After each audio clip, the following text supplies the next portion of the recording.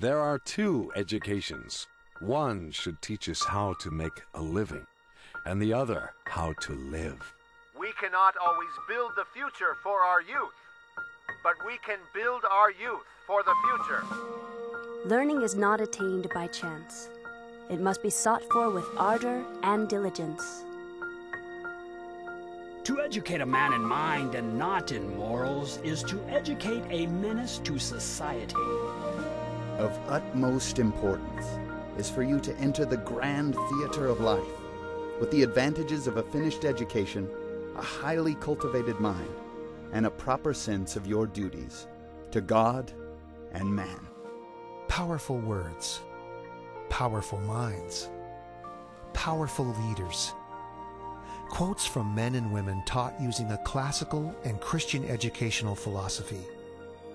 Today, as our country hungers not only for the wisdom of these leaders, but also for their moral integrity and character, where will we turn?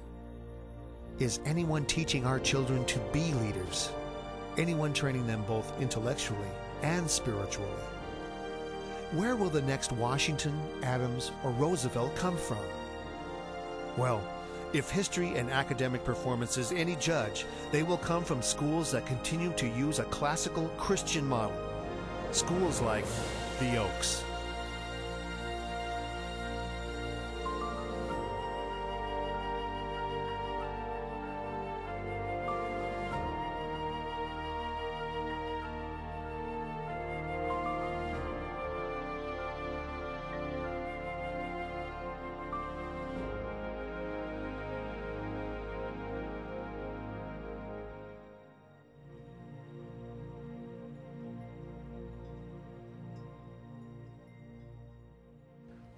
Hi, I'm Jeff Gibson. I'm the president of the Board of the Oaks. Founded in 1996, the Oaks is one of the fastest growing private schools in eastern Washington and has already established a reputation for unprecedented academic excellence. For example, 100% college acceptance of all graduates, $63,000 in average scholarships per graduate. 8% of the graduates are ranked in the top 0.5% of students in the entire U.S. 38% of graduates are ranked in the top 3% of students in the U.S. Now, as impressive as these academic statistics are, of even more importance is the personal and spiritual lessons the Oaks graduates take into the world.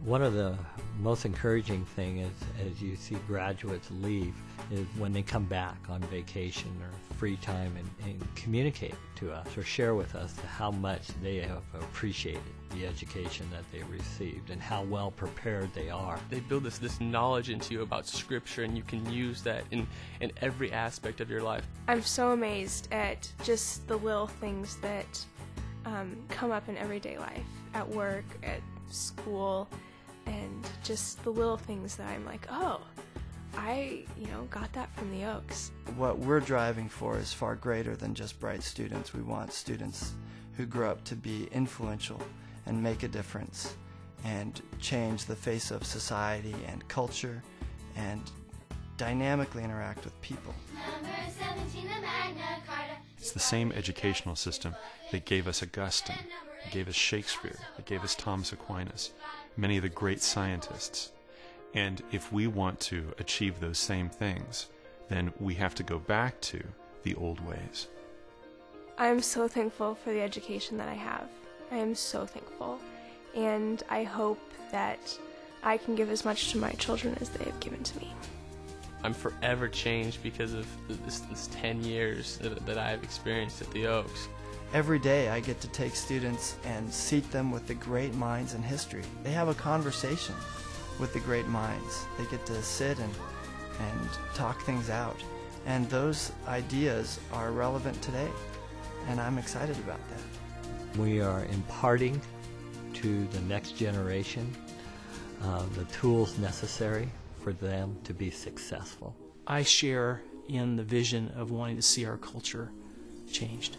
Any person who's sincerely interested in education would take a hard look at what the Oaks is doing, would have to say, why am I not doing that? What's more valuable for them than growing in wisdom, than being with children that love God, that want to grow, where there is real peer pressure, but peer pressure to do what is good. What a blessing and what a worthy investment.